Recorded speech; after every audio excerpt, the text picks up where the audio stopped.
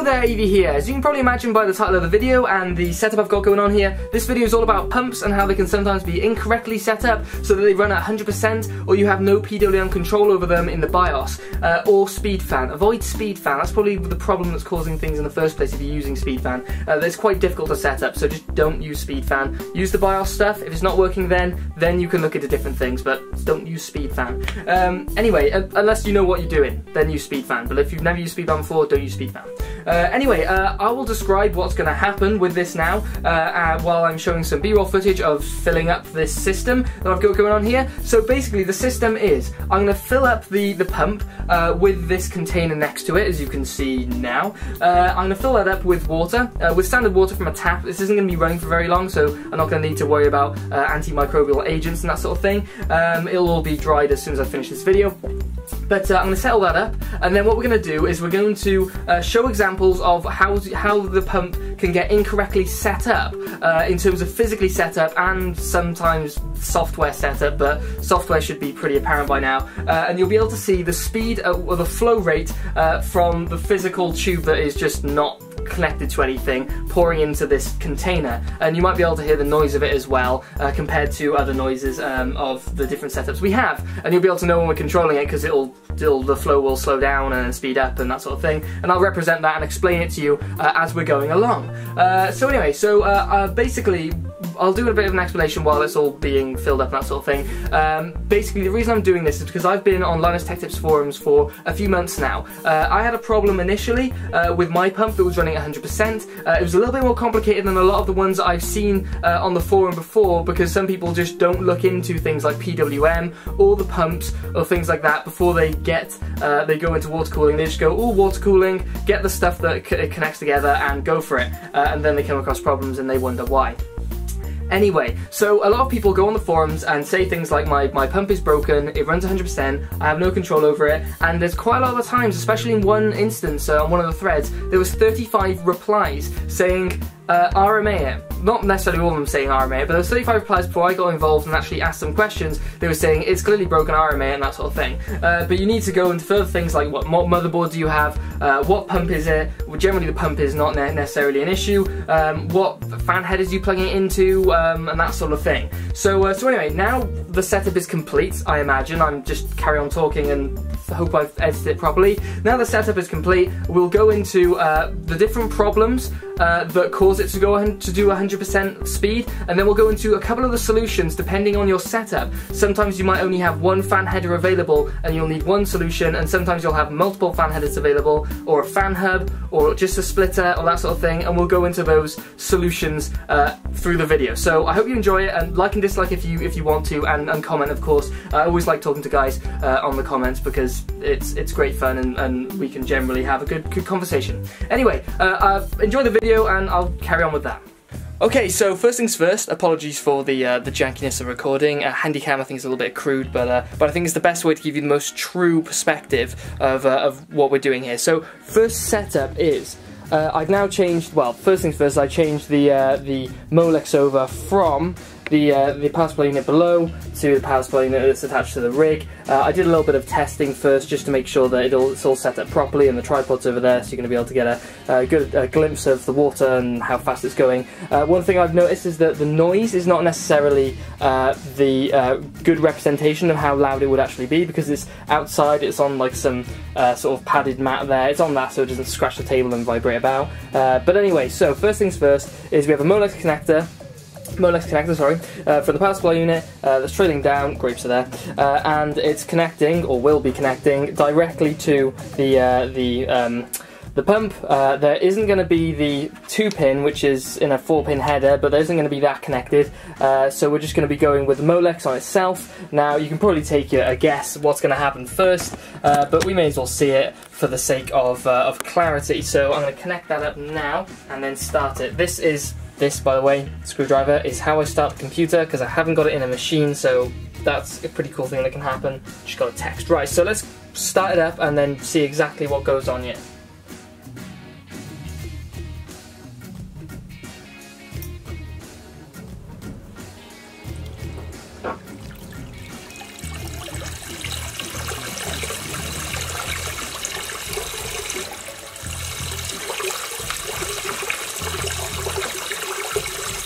So there we go, that's the sort of stream we're looking at to start with.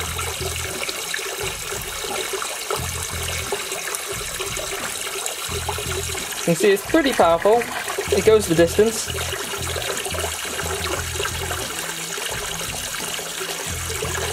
I'll just drop that into the water there.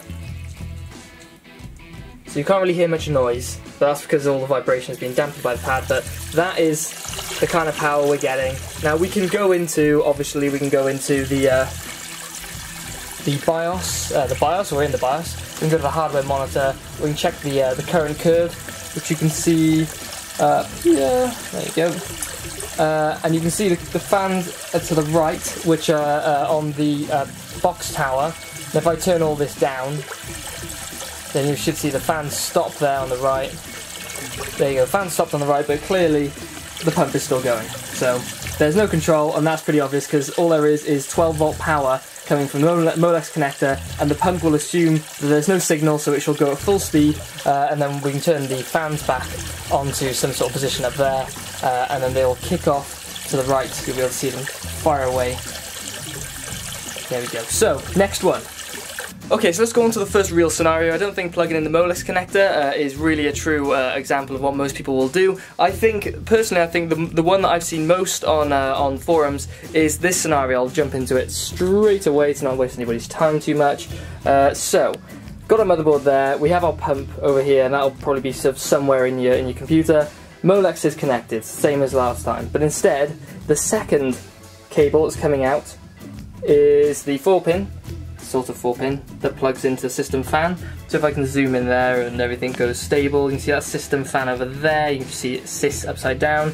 Then CPU fan here is what typically people use for, say, what's over here, which is a fan splitter. I'm so sorry how bad it looks, it's terrible, but I haven't got, well, I have got a case, I just can't bother putting it into it, because the new case coming up which is a Fractal Designs something or other, Fractal Design Mini G something, so if you're interested in that, then stick around. But anyway, so let's start it up in that configuration. So bear in mind, that system fan there is a 4-pin. It's a 4-pin system fan header.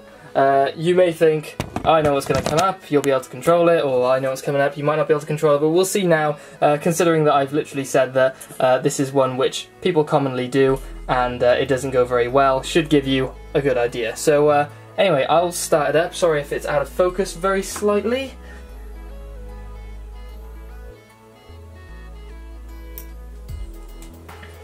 Okay, there we go, so we started up. Let's see if I manual focus, and there you go. So you can see we're pretty heavy on the start there. I'll put delete to go into the BIOS. So there we go. So if we go to our, what are we on, standard one? Right, okay, so if we go into the hardware monitor, see there, we go to system fan. We can turn system fan all the way down. And for some apparent reason, there is absolutely no control of system fan. Turn system fan 2 all the way down. Everything is spazzing the crap out. Doesn't know what to do. So you can see there, system fan 2 is at 4,700 RPM. And there's nothing we can do that stops it. So if I go up here, you can see there, you can hear the stream of water. You can see 4,700 RPM, rather blurrily. You can turn it down to nothing, turn it down to low. It's still 4,800 RPM.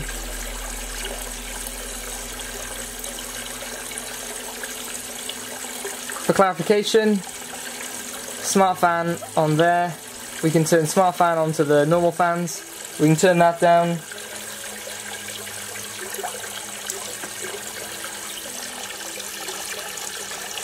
And the stream of water just keeps going. So that clearly hasn't worked. And we'll get on to why that hasn't worked once we figure the other ones out.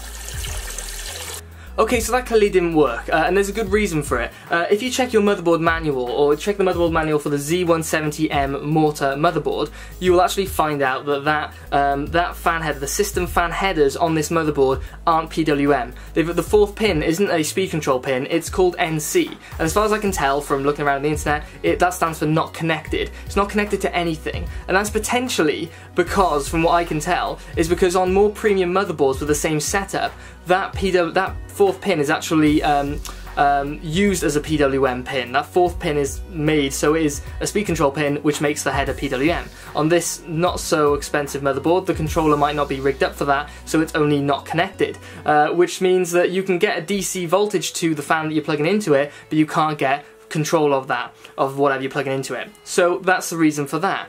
So let's move on to the next most common one to try and get around that issue, because the CPU fan header is PWM. Let's have a little look at the next one. I'll explain to it now. Okay, so the third idea that people get stuck on, in terms of my pump is only running at 100%, I've got it plugged into the CPU fan header and it's not working. So we'll look at this one now. This one is the plugging it into the CPU fan hub, or fan hub that's plugged into the CPU header. So if I can flick this round, there we go. So you can check this out here. So bottom three are the fans, which you can see all around. So fan 1, fan 2, fan 3, and then the top left one is the fourth fan, if I move this cable out the way. So there we go, that's plugged up onto there. And then that one top right, which if I move the cable more, you can see is our pump, and you can trail it around if you really want to the pump. There you go. So that's not lying or anything about anything, that's what it is. I'm only trying to be here to help you guys. But anyway, so I'll start the computer again. It's plugged into the fan hub, which then means that it's being dished out a PWM signal, as it were, you can imagine. So I'll start the pump going now. If I focus on there, then it should give us a good focus as we start up. So hitting the power on now. There you go.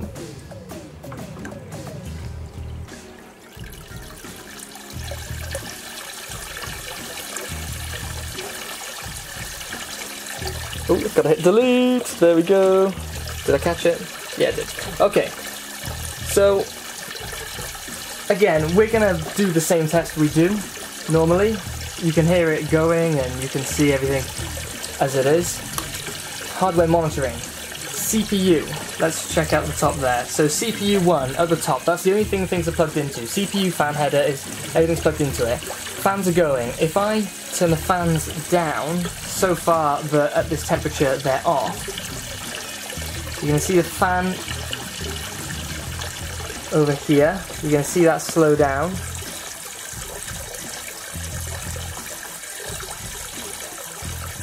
So it's stopped. But this is still going. So, yeah, so clearly whatever's going on with the pump, it's not listening to the signal that's being dealt out by the fan hub from the CPU header. And there's a good reason for it. Let's go handycam again. So there you go, you can see it's still all going.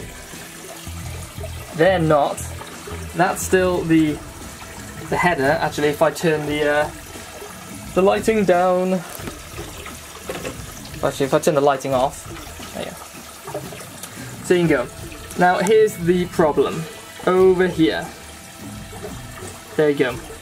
You can see the left pin there. It's not connected to anything. And that left pin is actually the most important pin in this whole system. It's the speed control pin. That pin allows us to control the speed of the pump. So without that connected, it is just the same principle as if the pump was just connected to the Molex. It's not getting a signal from anything, so it's just going to carry on running as fast as it can for the safety of your system. And that's how things go. So, let's try a different tack, and we'll see if we can fix it a different way.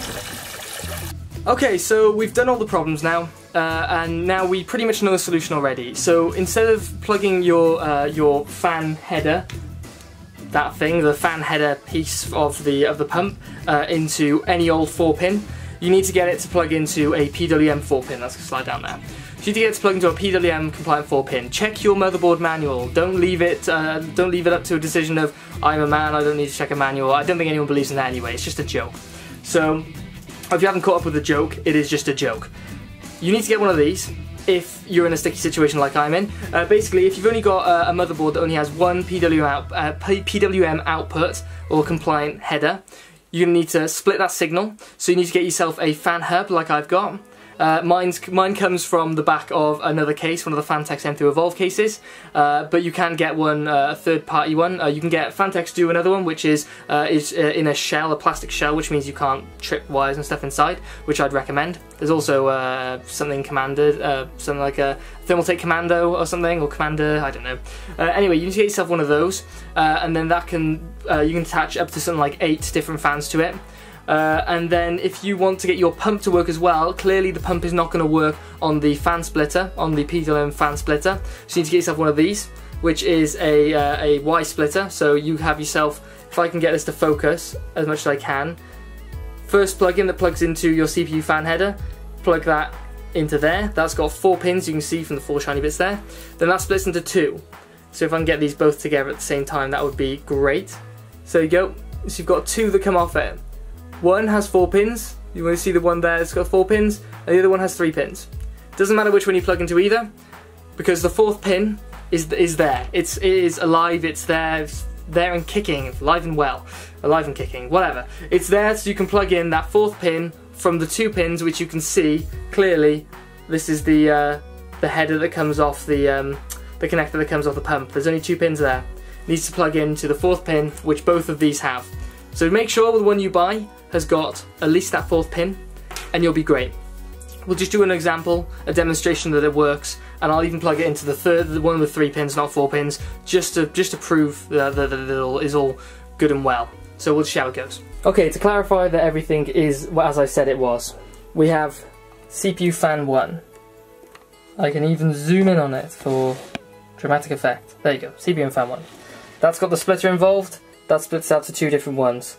The one here on the right goes through to the pump, and then we can trail back, and you can see the one here on the left goes around in some janky circle that goes down into the fans.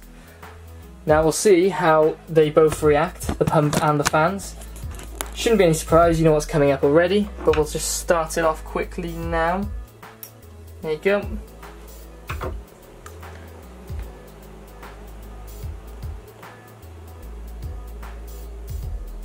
So already,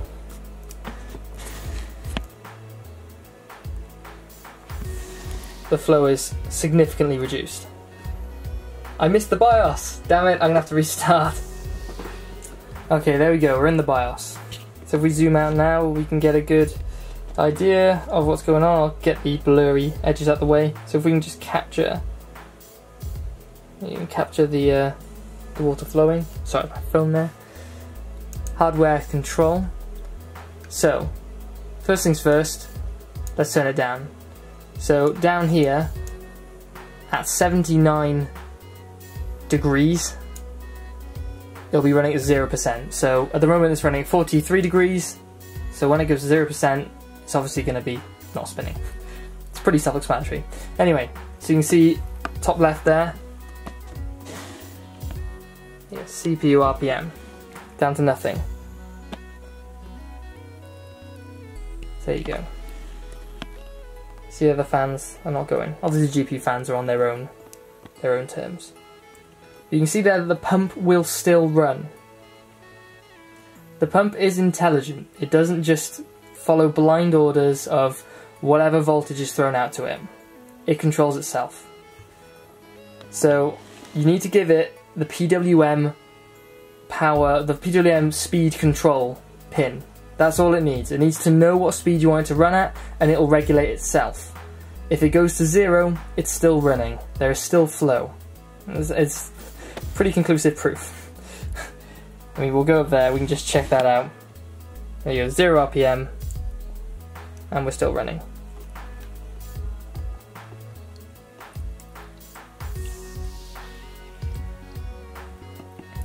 the other fans are doing nothing. So there we go. I'm going to edit this together. I don't know how long it's going to be. It's taken me quite a while to record, but I hope if you stuck around to the end, you'd be willing to give a like, that would be great. But if you stuck around to the end, I hope you found it really useful. And hopefully if you have somebody that you know that is having issues with their pumps and they can't control the speeds, show them this video, show them all the steps, and show them exactly where they're going wrong. That's the most important thing. You need to know where you're going to go wrong. Sorry, this is not focusing on me because it's not centralized. There we go. So you need to show them where they're going wrong, and then show them where to go right, because they need to learn why they're going wrong, not necessarily what's right. They need to know what's wrong. So thank you very much for watching. I hope you enjoyed it. I hope you found it useful, and I'll soon be doing a unboxing of the Fractal Design Mini G, I think it is. I'll put the name up here somewhere. And I've done an unboxing of a Colink Sanctuary, so if you want to check that out, then please, in the top right hand corner. I used to have this all in the Fantex N2 Evolve water-cooled build. Check that out in the right hand corner as well. Probably nobody's watching this, but thank you very much for watching so far, and I will catch you hopefully in another video. Bye bye.